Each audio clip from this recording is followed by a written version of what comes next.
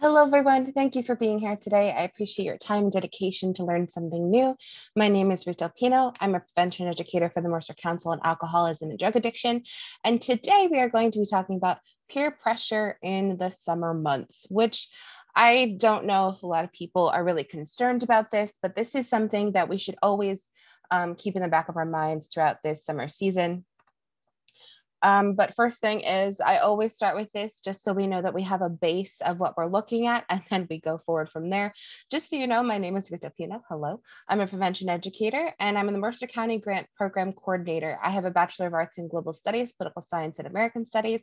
I'm certified in teaching English as a foreign language, life skills training, and leadership.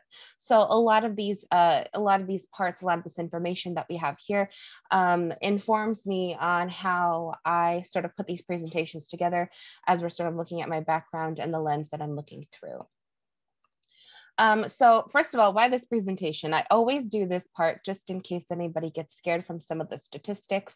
There are things in here that aren't necessarily easy to digest. These are things that can be harder for us to listen to, but they're good, important things for us to know in the name of prevention and in the name of harm reduction. First thing, this is not to scare you. This is to inform you. This is also not a parenting class. You are the best parent for your child.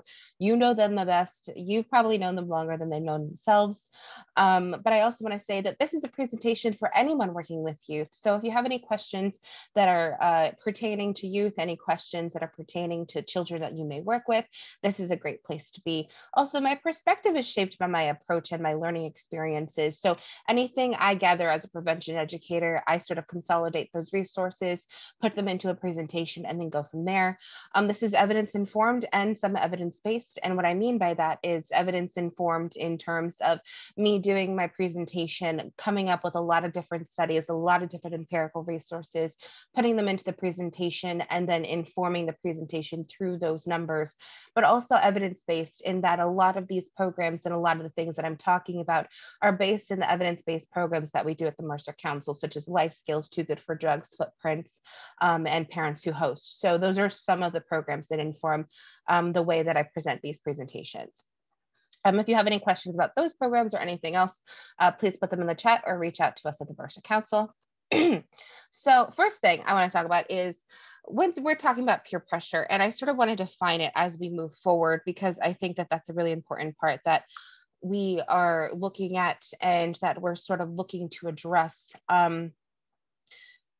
Everyone is doing it means that there is a level of peer pressure that happens around anybody, right? But when we're sort of talking about it, there are many different types of peer pressure. And I did touch upon this actually in my very first video that I'd ever done for this program. And I'm using the same video for the specific reason because there are different types, but when we're looking at it, there are two different types, and that doesn't mean they're harder than the other, but it does mean one is definitely more gentle in its approach. So there's soft power and then there's hard power. And what we sort of mean by this is that soft power is sort of the implicit peer pressure, and hard power is the sort of, if you don't do this, then X, Y, Z. So there's a lot of consequence there. But I do want to do this video before we sort of move forward, and there will be some parts in here that I think could be really interesting. All right, so let's take a look at the three types of power as outlined by Joseph Nye. So we have hard power, which is really characterized by really hard-nosed things that countries can do to disrupt other countries. And that is maybe military intervention or the threat of it. Or you could have economic sanctions where countries refuse to trade with each other, such as the case with the United States and Iran. On the other side of the spectrum, we have soft power. And that really is sort of the cultural influence that countries have over other countries, such as television and ads and products that are coming from the United States and influencing the eastern side of things. Also, some outreach, maybe having different sporting exchanges, those kinds of things between countries.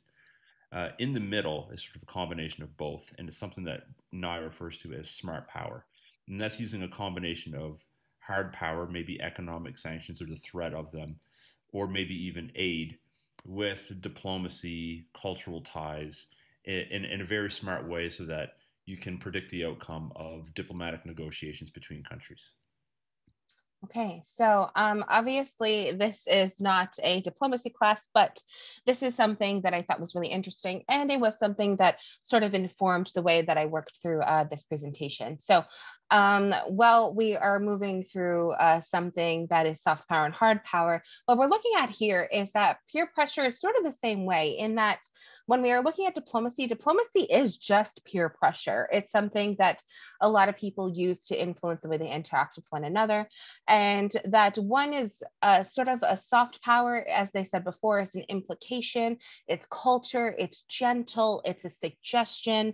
And then you have hard power, which is much more, much harder and much more defined in the way that they interact with one another. So there can be economic sanctions, there could be military power and things like that. But when we're sort of looking at it this way, then when we understand the way that people interact with one another, then those actions really do shape the way that the perception is. So what I mean by that is there are two different ways that we can look at this.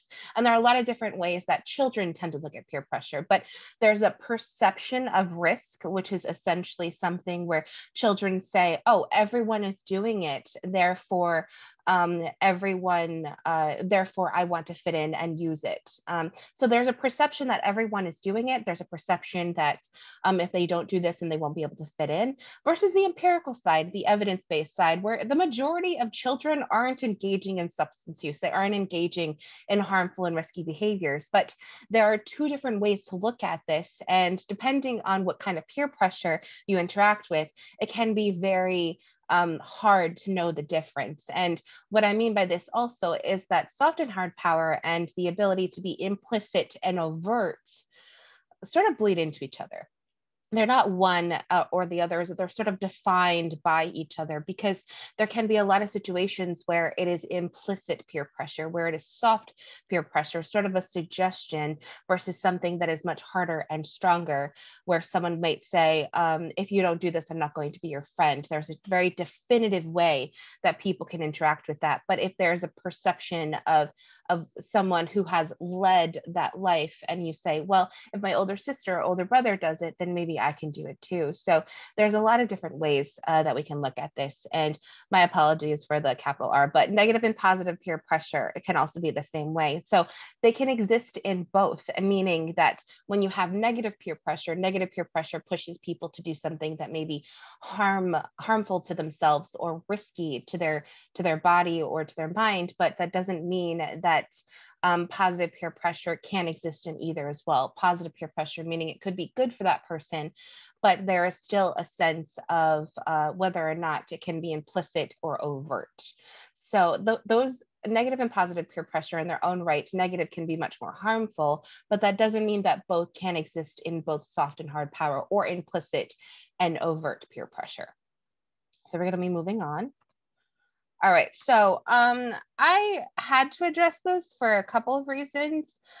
And what I mean by this is that I don't want to start this summer season without us recognizing that this last year has been hard, that this last year has been difficult for a lot of students and a lot of children moving through their day-to-day lives. And how have things changed? One, safety concerns have changed. That means that safety in its own right is different, and it looks different these days. And there are more people that are vaccinated, which can equal more freedom to go out and do things. If there's a level of mental security there, a level of health security there. But that also means that they are still going to be cautious, that people are still going to be moving through their environments a little differently. And also the fact is that loss and death were definitely a part of 2020 as well as 2021. And I'm going to just let you know that I'm going to be talking about death right now. So I will actually let you know, in case you don't want to listen to this, I can put a time card if you're looking at this, the YouTube description, to move forward to the next slide. But as we're talking about this, I did sort of want people to know that the CDC reported that the year 2020 was the deadliest year for drug overdoses. About 81,000 drug overdose deaths occurred in the United States in the 12 months of 2020, from May 2020 to May 2021. And this is concerning for a lot of different reasons, but it's not surprising. And this is something for us to recognize, that it's not surprising. It is something that is sort of an expectation, but it is also something to address so that we know that this is something that's happening, and then we can move forward by going from there. Also, a lot of the stress is sort of something that happens a lot while people are had been going through this year because of the variations of different reasons. And I will be touching more upon this in another slide. So this is not something I'm done with, but I did want to preface saying that things have changed, and they are interacting with the way that children and the way that people are sort of moving through their day-to-day life. All right. So coping skills. I know that we're sort of taking a shift on this, but I think that in order for us to understand the way that children are going to be interacting with their environment this summer, we need to know what coping skills are. We need to know what they look like. So what are they? What are they is that coping skills are anything that help us respond to something that is stressful, or respond to something that can be harmful to us, or that make our lives harder. Coping skills are essentially sort of the crutch or the safe space that we have in order for us to get through the day-to-day. And once again, coping skills are a response to something, meaning that coping skills can definitely happen, but they are a response to something that is happening to that person. So that doesn't mean that it is not something that, you know, can come out of thin air, or that can be, oh, my apologies. I'm just looking at the chat right now to make sure everything's okay. So coping skills can be a lot of different things. And some examples of it can be writing, reading. Myself and my nieces, who are 10 and 13, we bake together. That's our coping skill. That's something that we do in case we're all stressed out in the house. We also do a lot of artwork. We love to paint together. That's something that we like to do as well. And it is something that is nice to create. It's nice to sort of cope with some of that stress. But when we're sort of looking at different ways of coping skills and how drinking and substance misuse and abuse can happen, is the maladaptation of it. So coping skills in their own right are not negative or positive. They're something that we do on our own. So if we are saying that, you know, I just want to escape this reality, I just want to be away, I just want to do something that makes me feel different or numb, or, you know, not so angry or not so sad, sometimes the maladaptation can be substance use or abuse. And this is where more of the self-destructive behaviors are found. So it may not necessarily be substance misuse, but it could definitely be something that causes bodily harm. It could be something that is not very good for mental health. It could be risky behaviors such as having unprotected sex, or having, oh, we have two people in the waiting room. Sorry, I'm just making sure that everything's okay. All right, so and then we're going from there. But when we are sort of talking about maladaptation as well, I want us to understand that we are going to be talking about ACEs. And I know I talk about ACEs in every presentation I do, but this is something so important and for us to recognize as we're moving forward. And ACEs essentially stands for Adverse Childhood Experiences. And I have a great presentation on it about what to do, how to talk to your children, and what to do, how to talk to your children before it matters. I may have messed up the title there, but I will link that video in the description below if you are looking at this at the YouTube on the YouTube platform. So ACEs essentially is something that happens when you're younger and affects you later on in your formative years. So it could be a traumatic event, it could be several, it could be you know, generational poverty, it could be racism, it could be systemic sexism. There could be a lot of different areas for us to sort of look at how ACEs affects children. But essentially in the long run is that through ACEs and through trauma and adverse childhood experiences, for us to understand that people when they grow older do use coping skills that can be maladaptive if they aren't addressed in their formative years. And this is also cause for concern for a lot of different reasons, but for us to understand that COVID and 2020 were something that happened during youth's formative years, and coping skills could have changed their maladaptation due to the fact that their social nets and their security nets may have been changed and may have been altered. So this is something for us to keep in mind as we're moving forward. Once again, if you have any questions, you can put them in the chat as we move around. All right. So, what's new for this season? I think that in general, 2021 kind of threw us for a curveball, especially the prevention education world. There were a lot of different reasons for this, but it's specifically because the new cannabis policy actually came into being. And this was something that I and a lot of my colleagues were sort of wrapping our minds around to sort of understand how we could move forward in prevention education so that we could still feel like we were doing something good for the community. And there will be a presentation on this later on in this month. I believe it'll be the last week in July. I'll be doing it with Melissa Arnold, and who I believe is here right now. But yes, we will be talking about the cannabis policy together, and we sort of break it down. And I have gone through all of the cannabis policy for us to sort of look through. It is about 200 pages. So I think that I deserve a medal personally, but that's neither here nor there. And also when we are sort of looking through this cannabis policy, there are a lot of different ways that we can address it, but it will affect the way that people interact with law enforcement, the way that they interact with their peers, and their communities. So I implore you to look at some of the new cannabis policy and at least look at the highlights for you and your significant people in your life to understand how to interact with it. So there are a lot of different ways to do that. Alcohol obviously is something that has been going on. It's not something that has necessarily changed. And it is something that while we are sort of looking through this, this system that the system of being in the summer, the system of people interact with their environments, alcohol is still something that is present, regardless of what that looks like, regardless of how old you are, whether it's in a family setting or with friends or whatnot. So this is still something to keep in mind as we're moving forward. I also look at a lot of different ways that social media sort of interacts with the way that children are engaging in their upcoming events. So for us to sort of understand, there is a hashtag 420. And if anybody doesn't know, 420 essentially is the hashtag for cannabis or marijuana. And I just wanted to look at this really quickly so that we can understand that there are a lot of videos based on 420.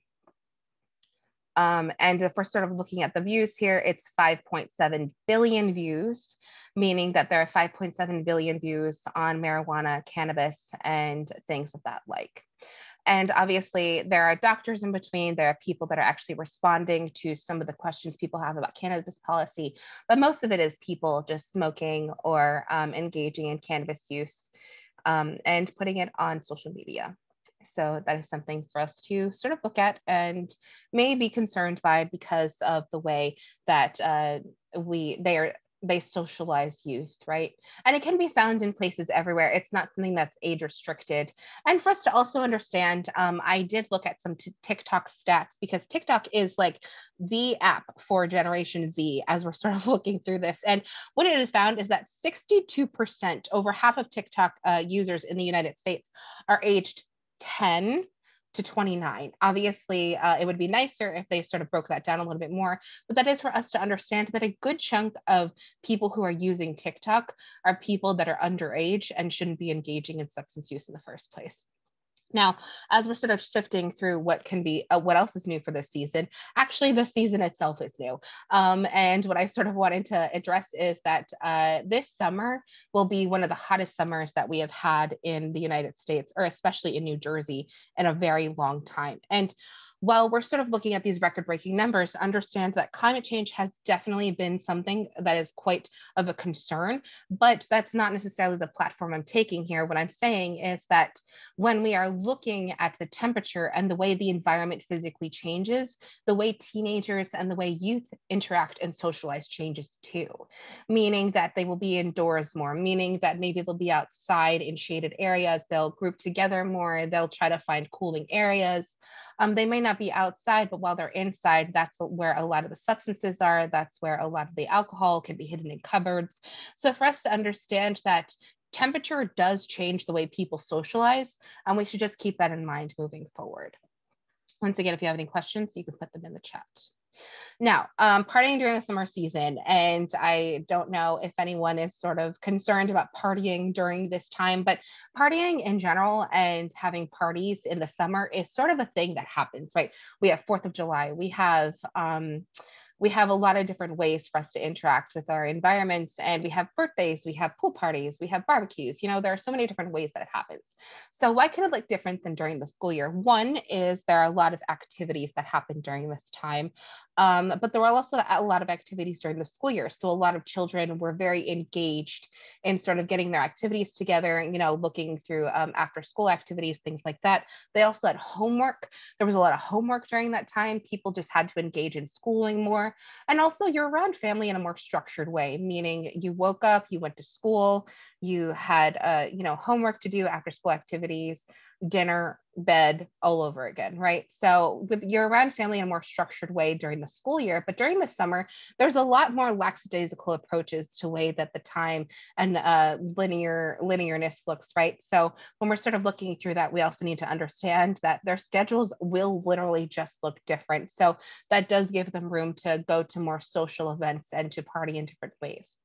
Now, I found this interesting because I really wanted to know whether or not summer was actually the time that youth engaged in substance use. And while we're looking at this, there's actually a wonderful resource, SAMHSA.gov, that actually looks at month by month on how substance use works. And this was in 2012, so this is a little older, but the numbers I think will still sort of be relatively the same. And what they had found is, and I'm going to read some of these numbers out here, is that first time use of most substances peaks during the summer months of June and July. On an average day in June, July, or December, more than 11,000 youths used alcohol for the first time. In other months, the daily average ranged from 5,000 to 8,000 new users per day. On an average day in June and July, more than 5,000 youth smoked cigarettes for the first time. In other months, the daily average ranged from about 3,000 to 4,000 new users per day. And now we're going to talk about marijuana. On average, in June or July, more than 4,800 youths used marijuana for the first time, whereas the daily average ranged from 3,000 to 4,000 in other months. So what we're looking at here is that the initiation for these drugs and the initiation for people to say yes to this stuff from their peers and from other sources is higher in the summer months, just due to the velocity of how many people they interact with, right? So this is something that I think can be a cause for concern, but it is also something that should just be monitored throughout the time that youth are just interacting with their day-to-day. So I also want to think that when we're talking about how did we get here, peer pressure will definitely play a role in how teenagers will sort of move through their day-to-day, but understand that it has been a tumultuous year and that there are life events that are happening, right? So they had proms, they started new grades, they had birthdays, there was definitely a pandemic, and there were mental health concerns on the rise while we were moving through this sort of system here. But there can be a lot of different ways that people are coping and that children are coping, and they could sort of be using all of this residual stress and anxiety throughout the year to just get through the academic year, right?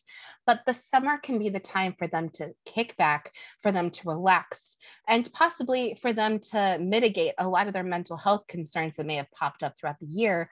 And maybe they may also not have addressed them. So I just wanted to play a video just for us to understand that the mental toll on teenagers and especially youth was definitely damning.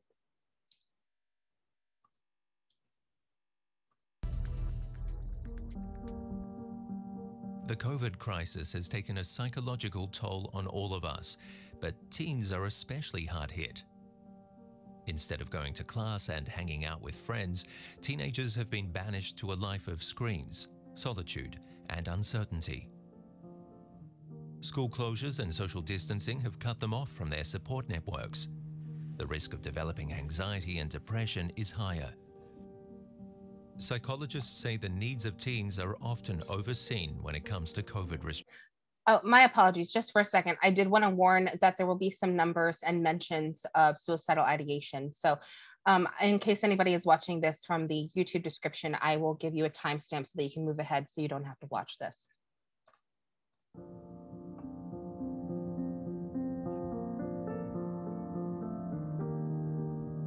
I'm Ben Fazulin. Thanks for joining us. The struggle continues. COVID hasn't gone away. It's one wave after the next, and lockdowns become part of life for many of us. But that doesn't make it any easier. Teen mental health services are overwhelmed in countries like Belgium. DW's Rose Burchard reports. Open the door, for another young person who needs help. Lisa Terrell is an associate professor in psychology at the Karolinska Institute in Stockholm. 1 year into this pandemic, are you... Okay, my apologies. I let that play for too long.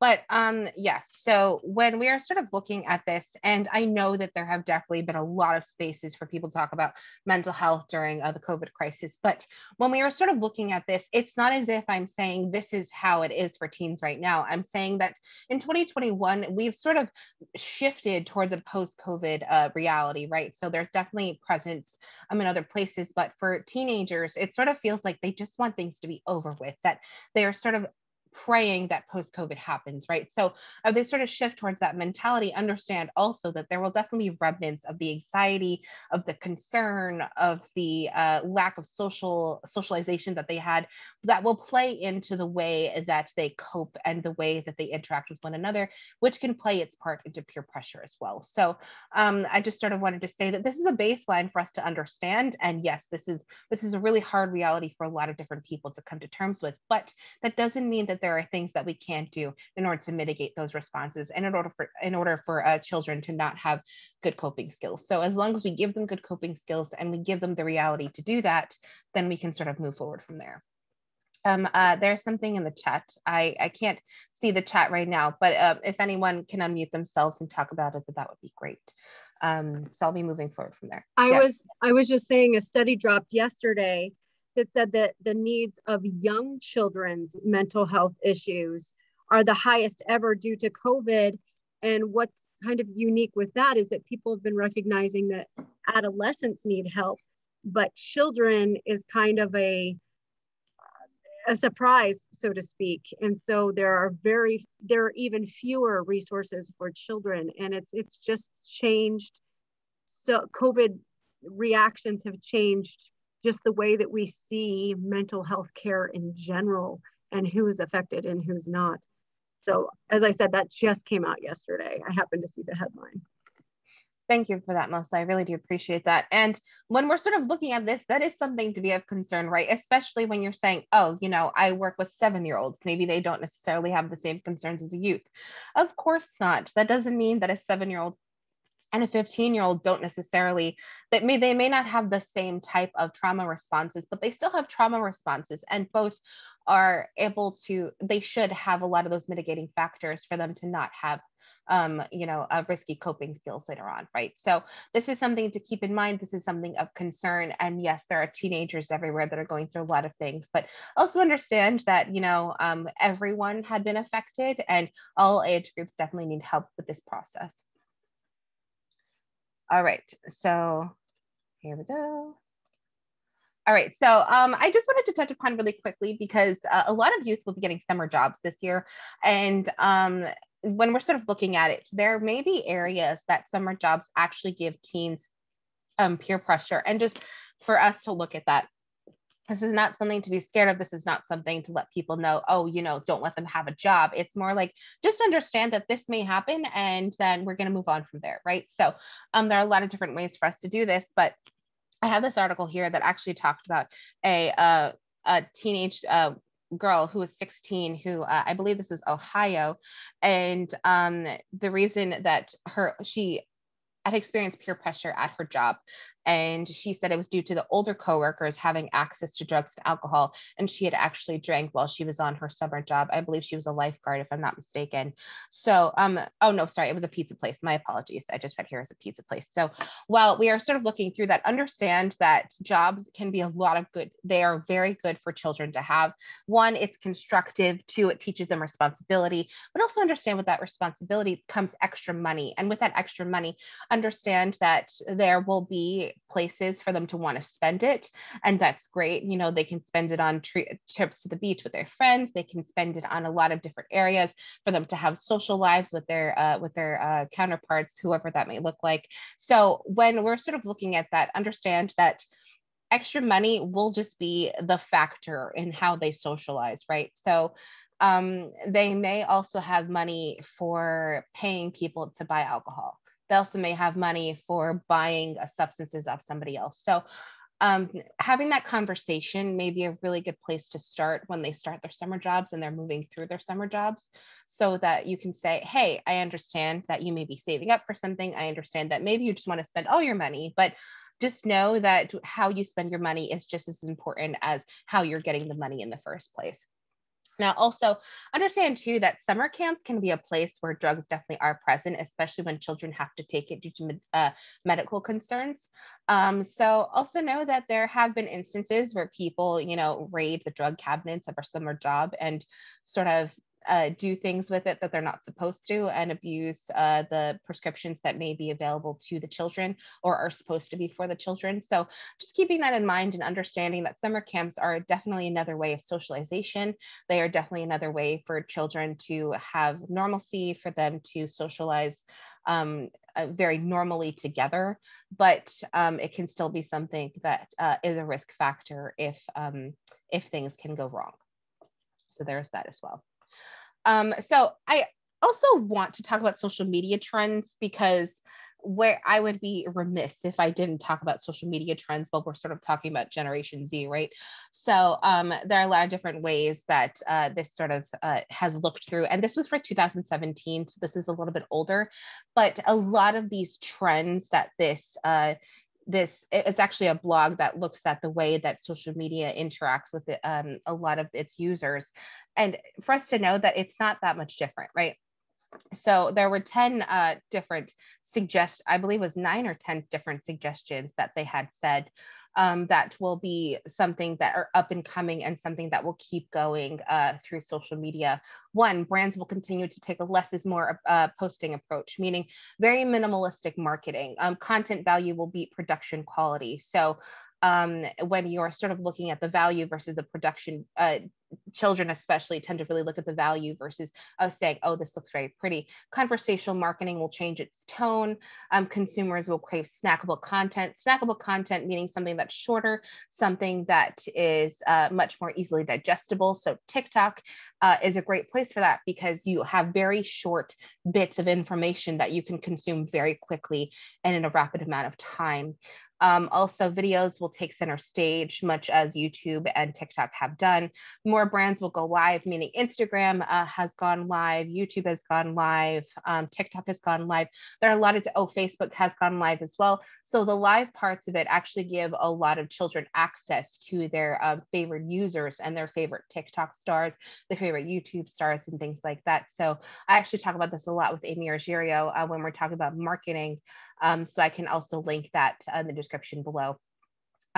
Also, social media platforms could double as shopping channels, meaning that when you're sort of advertising to people saying, hey, use this, here's a link for this, and then you can actually stay on the app while you're shopping through the app.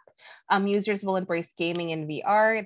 Has something that's been happening, and authenticity will be vital. And what we mean by that is authenticity. What a lot of Generation Z tend to really like the concept of authenticity, being real, being someone who sort of shows their flaws, so to speak.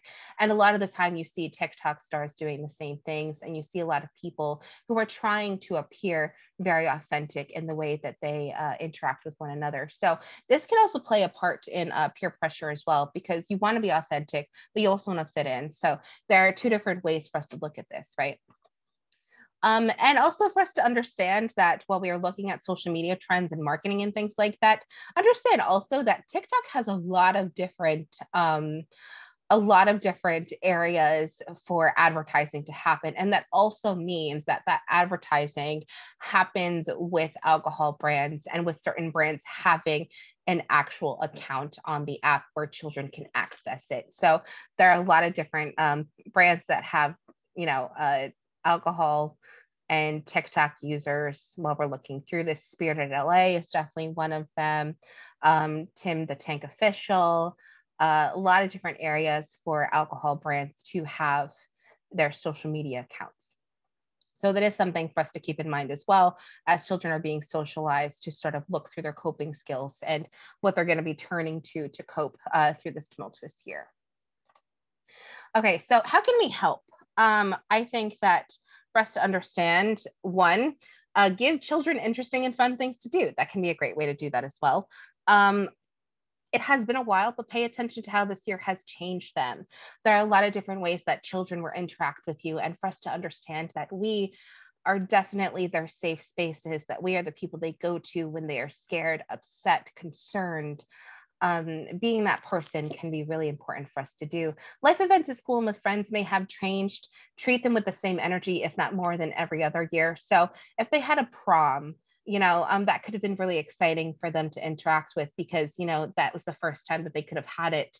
And that was the first time that they could have had it under a pandemic. So understand that there will be firsts that they've had that have definitely changed the way that they interact with them.